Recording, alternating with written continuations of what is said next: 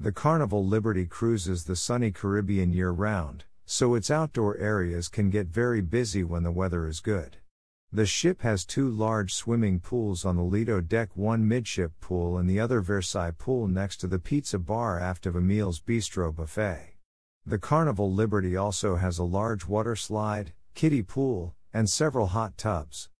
The busiest bars on our Western Caribbean cruise were the BlueIguana Tequila Bar and the RedFrog Rum Bar.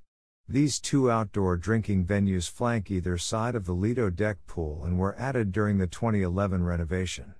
What a great idea to have 2 such fun places outdoors, and the friendly competition between the BlueIguana and RedFrog carryover to several activities during the cruise. Those looking for a drink certainly don't have to go far. The large outdoor Seaside theater screen is also next to the Lido Deck pool. Serenity is the adults-only area forward on Deck 12.